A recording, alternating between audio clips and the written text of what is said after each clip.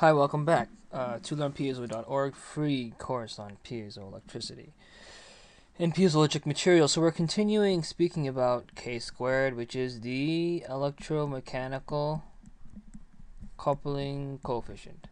This is kind of long. Nice to just call something short. But I'm going to explain to you, there's some really misconception about this property. It's called a coupling coefficient. And let me tell you that this is not efficiency. Because what efficiency refers to is lost energy. But what the coupling factor is telling us is converted energy versus input energy. There's also another term called stored energy. So that it's not existing here.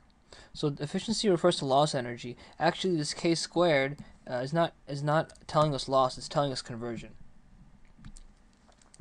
For example, I put in 1 joule of energy to the piezo input. And then I have, let's say, 0.3 joules converted. And I have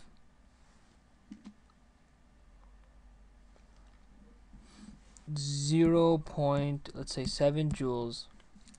So I put 0.3 joules converted, okay, to mechanical energy. What's the K constant? K squared equals 1 joule over 0.3 joules, and therefore I get 0.3.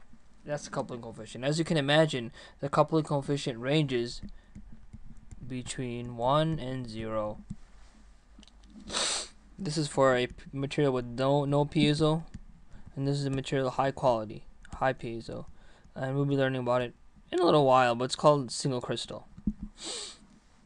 So now we want to continue and discuss. So we had we had converted energy, we had input energy, but what about loss? There's not loss energy. Where did the energy go? If it's inputted and we have converted 0.3, the input is 1 joule, then what happened in rest? We can imagine the rest is stored 0.7 joules. It's stored as pure electrical energy. And this pure electrical energy that I'm talking about, this is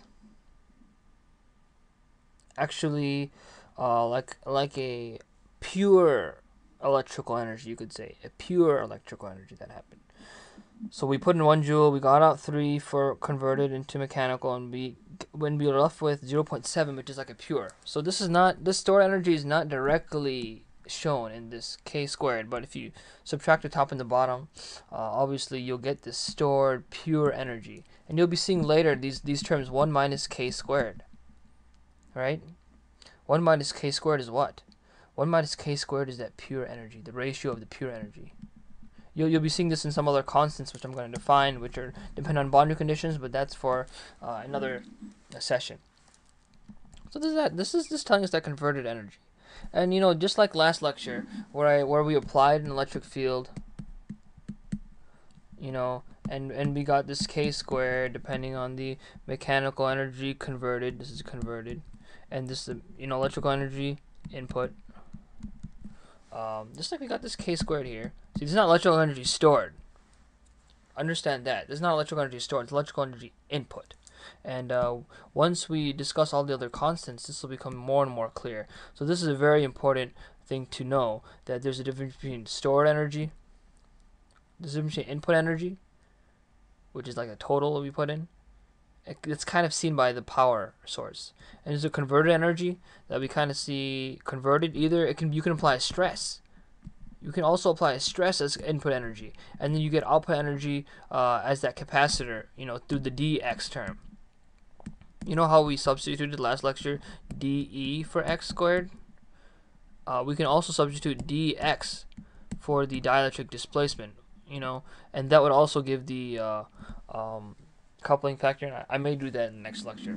But so you understand this fact about the converted energy, which is the output kind of mechanical. In our example was the mechanical, the input energy, which almost seemed like the electrical energy.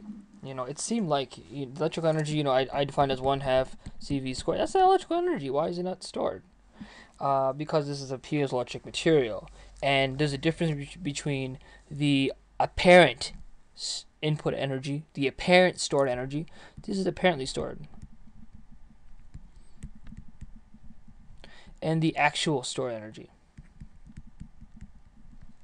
The actual stored energy, is like I said, is kind of related to 1/2 k squared term, which gives us this amount of stored electrical energy and then converted. Remember, this can either be input mechanical, input apparent mechanical, stored mechanical, converted electrical. It doesn't make a difference which way you do it. I hope all of this made sense, because these are very important concepts. They'll come up and over again. I'll discuss it again and again. But hopefully, re-listening to the lecture over and over, understanding these terms. I'm explaining them quickly, but understand input energy, stored energy, converted energy. This energy diagram is pretty important to understand. This energy diagram, what is apparent, what is stored, what is converted, how does it all work out. This is something that is important, and we'll be reiterating these points in the coming lectures. Thank you.